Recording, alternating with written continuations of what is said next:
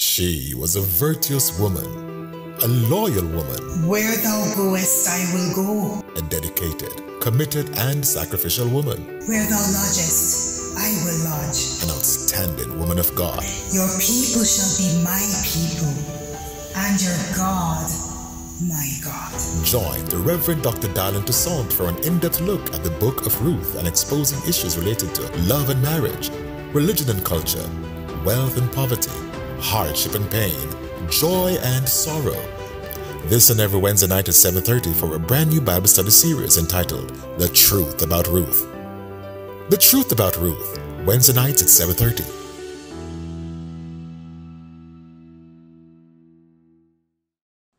Welcome to the online Bible study series of the Edgewater Waterford Circuit of Baptist Churches in St. Catherine, Jamaica. And as usual, a special welcome to those viewing from overseas. May indeed our time around God's Word be meaningful and purposeful. But before we delve into our study tonight, let us pray. All-powerful, all-knowing God, we certainly thank you again for affording us the privilege of studying your word.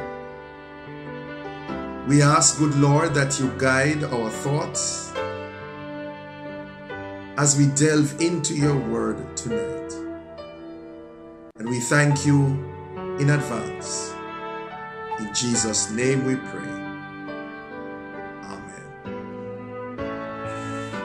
For those of you who have been journeying with us in this interesting and intriguing book of the Bible known as Ruth, you'll know that last time when we met, we looked at what we called episode 18, coming from Ruth chapter 3, verse 2 through to verse 4. Ruth 3, verse 2 to verse 4. And in so doing, we subtitled that examination of the passage, Plot, Plan, or Both. We're asking, is it a plot, a plan, or both? And in so doing, we noted that we have arrived at some of the most controversial issues within the entire book of Ruth. Indeed, many Bible readers would seemingly prefer if these verses were omitted or modified in such a way that they are more spiritually palatable. We also noted the fact that whether we want to admit it or not, whether we want to call it a plan or a plot, we said that there are segments of Naomi's instructions to Ruth which are highly suggestive. And of course, when you look at the study, when you look at the text, they are quite evident in terms of when, where, and what she told Ruth to do in regards to Boaz. And it's against that background that we delved further into our study last time by saying that we need to take careful note of the following. Firstly, Naomi's humanity. Naomi's humanity. We noted that it is believed that her humanity was manifested by her impatience and also her indifference. She could not wait. She refused to wait until God's timing was obvious and God's timing was evident. And she became indifferent to the fact that this could be interpreted in so many different ways what she had instructed Ruth to do. And the main point we were making, if you will remember, is that oftentimes we allow our humanity to come into the picture to affect our spirituality. And oftentimes it ends up in a bad way. We also noted the socio-cultural reality. Yes, the socio-cultural reality of that time. And we noted the following facts in that regard. First of all, that both women lived in an extremely male-dominated society, wherein men had total control, especially in regards to marriages. We also noted that along with being a woman, Ruth was also an alien, a Moabitess, if you would, and a widow. Therefore, she was among the least likely to get remarried, especially within a Jewish society. We also noted that a woman expressing her availability and desirability for marriage was neither uncommon nor unbecoming at that time. So when you bear all those three factors in mind, the socio-cultural realities of the day, what Ruth did was not necessarily frowned upon because of those cultural realities. And so we closed last week by looking at the Lord's sovereignty, because we're saying that the Lord is sovereign. He is in charge. He reigns, he rules supreme, regardless of the circumstances. And we're saying that the Lord is sovereign, regardless of the iniquities and inconsistencies of mankind. And isn't that so? That regardless of how we think and what we do and why we do it and where we do it, regardless of our sinfulness, regardless of the fact that we will say yes today to the Lord and in the next minute we are saying no, regardless of the fact that we do not operate on the same level all the time with the Lord, God's sovereignty is of such that he's able to override all of that and still get glory out of it. And also, he's sovereign regardless of the influence and impact of culture. God is above culture. God is greater than culture. And no matter what is the cultural norm or the cultural practice of the day, God is still sovereign. And that is a real emphasis in the book of Ruth. You have heard me mention this word of sovereignty many times. It is because that is the hallmark of the book. All that took place did not preclude God from doing what he wanted to do. And so that going forward was our emphasis last time as we focused on episode 18. Well, tonight we are fast forwarding now to episode 19 of our study. And tonight takes us to Ruth chapter 3, verse 5 to verse 11. Ruth chapter 3, verse 5 to verse 11. And I'm reading from the King James Version. And she said unto her, All that thou sayest unto me, I will do. And she went down onto the floor and did according to all that her mother-in-law bade her. And when Boaz had eaten and drunk, and his heart was merry, he went to lie down at the end of the heap of corn, and she came softly and uncovered his feet and laid her down. It came to pass at midnight that the woman was afraid, turned himself, that the man was afraid rather, and turned himself. And behold, a woman lay at his feet. And he said, Who art thou? And she answered, I am Ruth, thine handmaid.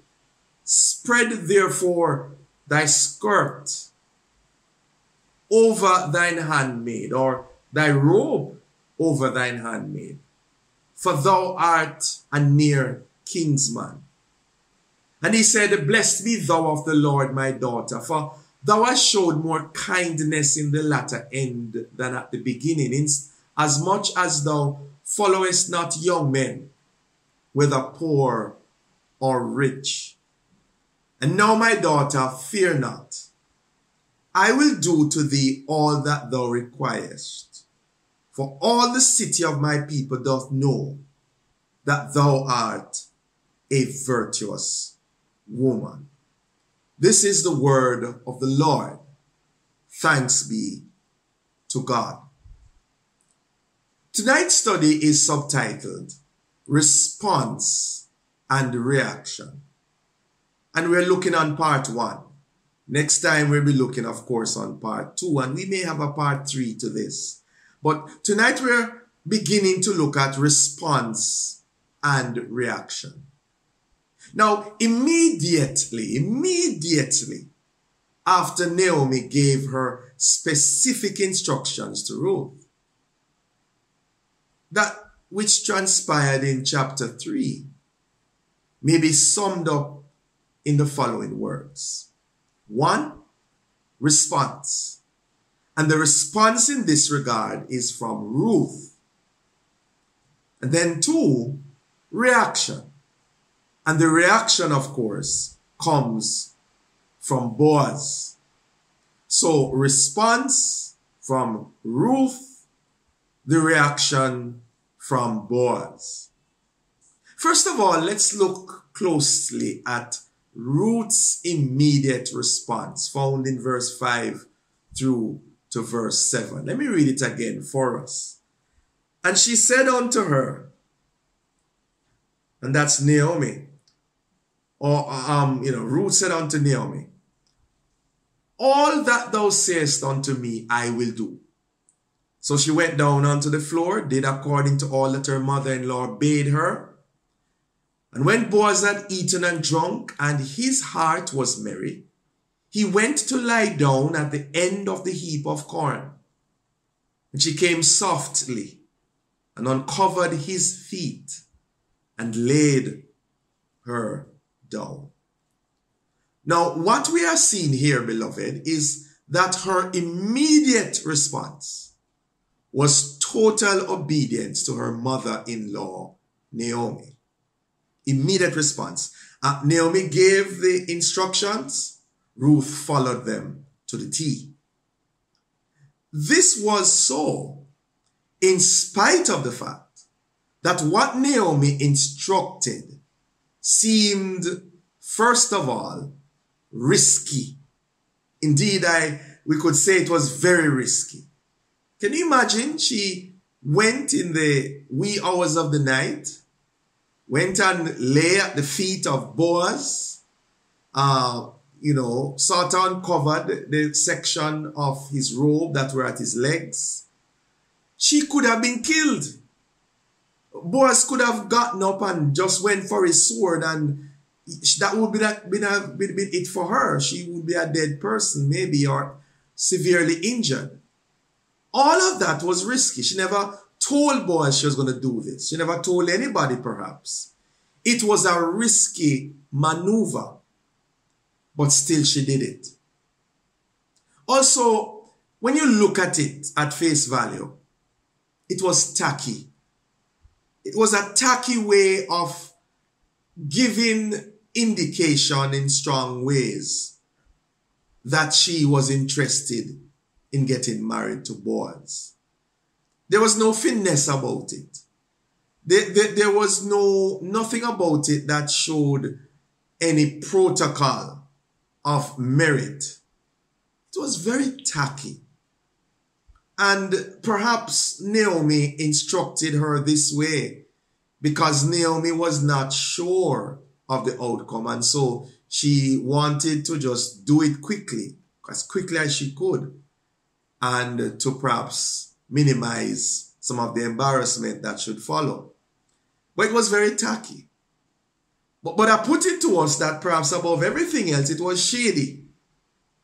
Done in the wee hours of the night. Nobody was told or nobody was prepped for this.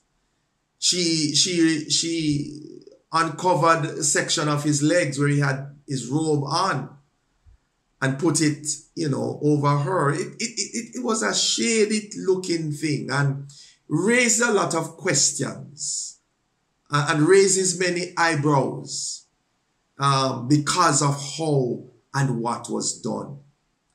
And here is the thing, that in spite of all of that, Ruth still obeyed Naomi to the T. Obviously, there was something about the impact and influence that Naomi had on Ruth's life that, can I say it? She trusted her judgment. She trusted her instinct. She trusted her decisions. She trusted her instructions, that she followed them to the T. Risky though they were, tacky though they were, shady though they were, Ruth was not only willing to obey, but she actually obeyed Naomi. And I'm pausing here to acknowledge the fact that sometimes that is how things work out. Sometimes when you come across individuals that you have great confidence and trust in, it's possible that one carries out their instructions without even asking any question at all. And if one does ask questions, very minimal questions. Ruth really had confidence, tremendous confidence in Naomi's judgment. And what I think this ought to do for us is for every one of us who is in leadership, in seats of authority and influence on the lives of others, be very careful of what we say and the instructions we give. Be very careful of what we do and the lives we live, because our influence may be more than we could imagine on the lives of others. Moving on, we go to Boaz's immediate reaction. We looked a while ago on Ruth's immediate response to the instructions that were given. Now let's look on Boaz's immediate reaction in verse 8 to verse 11. I'm going to read it again for us. And it came to pass at midnight that the man was afraid, certainly, and turned himself. And behold, a woman lay at his feet. And he said, Who art thou? And she answered, I am Ruth, thine handmaid. Spread therefore thy skirt, thy robe over thine handmaid, for thou art a near kinsman. And he said, Blessed be thou of the Lord, my daughter, for thou hast showed more kindness in the latter end than at the beginning, inasmuch as thou followest not young men, whether poor or rich. And now, my daughter, fear not. I will do to thee all that thou requirest, for all the city of my people doth know that thou art a virtuous woman. I want to tell us that apart from his alarm at what Ruth had done, Boaz's initial reaction was most evident in his remarks to her. And those remarks are emphasized in verses 10 to 11.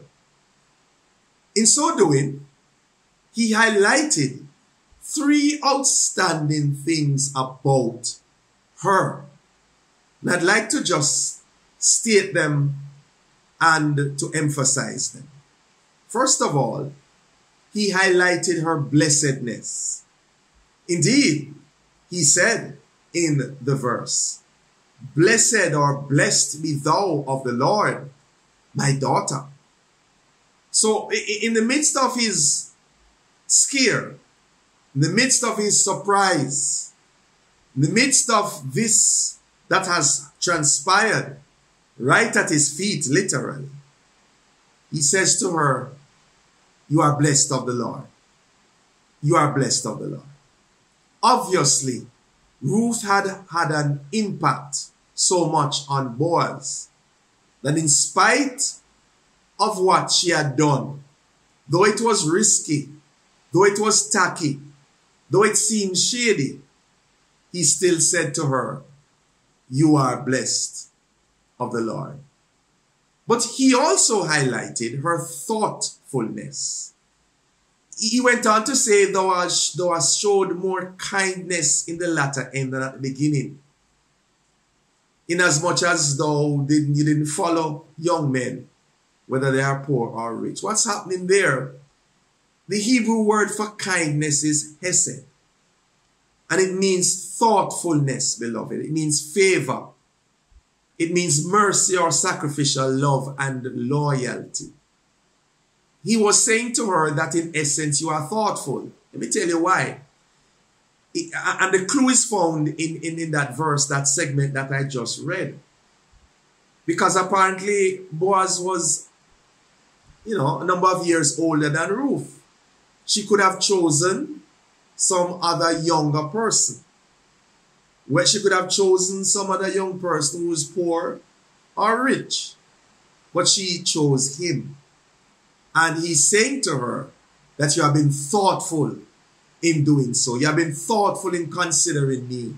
You have been thoughtful in looking in my direction. And also her uprightness. Her uprightness. For he went on to say, "Now my daughter, fear not. I will do to thee all that thou requirest. For all the city of my people doth know that you are a virtuous woman." And a virtuous woman is an upright woman of high moral standards. What was he saying? He was saying that in spite of all that has now transpired, Ruth, I am reminding you, if you never know, I am emphasizing it, that you are regarded as a virtuous woman, an upright woman. So he emphasized these three things: her blessedness, her thoughtfulness, and her uprightness. And all of this is taking place in the wee hours of the night, midnight. Can you imagine? Others would have come and begun to perhaps write her off, castigate her, condemn her, judge her. He's saying, I know you, Ruth. At least I know this about you, first and foremost. Your blessedness, your thoughtfulness, and your uprightness. What an interesting and intriguing development in this story. It could have gone so many other ways. His response or reaction could have been quite the opposite. But he emphasized her blessedness, her thoughtfulness, her uprightness. What are some takeaways from our study tonight? Two I leave with us. First of all, be careful of the instructions you give to others, even with the best of intentions. Let us be very, very careful. Next, there are those who have high expectations of us, even in our lowest moments. And that is what Boaz shows in regards to Ruth. Even in those moments when he could have been condemnatory of her, he still had high expectations of her. There are two questions I'd like to leave with us to consider. over the next couple of days. Firstly, if you were Ruth, what do you think would have been your immediate response to Naomi's instructions? I mean, with all the implications of what Naomi had said to Ruth, what do you think would have been your immediate response? And then finally, if you were Boaz, what do you think would have been your reaction to Ruth's actions that night? How would you have reacted to the fact that she had come and lay in the wee hours of the night at your feet? How would you have reacted to the fact that she didn't tell you about this at all? What would have been your reaction? I'm looking forward to your responses, as usual, your comments and your questions. And so I invite you, if you'd like to do so for the first time or to do so again, to send those comments, questions, and responses to the truth about Ruth 2022 at gmail.com. Again, the truth about Ruth 2022 at gmail.com. And as usual, I invite you to utilize, if you need to, our prayer and counseling hotline. The number is 876-220-6474. 876-220-6474. There is someone really at the other end of that line, willing and waiting to have counsel and prayer with you. And so, on that note of prayer, I invite you to pray with me. Let us pray. Gracious God, we beseech you to continue to use your word to speak to our hearts. Tonight in particular, you have reminded us of the importance of being careful what we say, what we do, the instructions we give, the lives we live before other persons. Help us, O God, to not allow our impatience and our indifference to say and do things that would lead people down the wrong path. And finally, God, we ask that even when others have done things that have shocked us or surprised us, have saddened us, help us, oh God, to not forget who they are and who we know them to be. Help us not to focus on the negative and to ignore and overlook the positives. Help us, oh God, to affirm them instead of condemning them. Thank you, therefore, for speaking to all our hearts again tonight as we look forward to what is ahead in this chapter and the rest of this book. We pray this all in Jesus' name. Amen. Thank you for joining us. Please remember to share, like, and subscribe to our YouTube page. If you desire prayer and counseling, please call our prayer and counseling hotline at 876-220-6474. Continue to pray for each other. Have a blessed week in the Lord.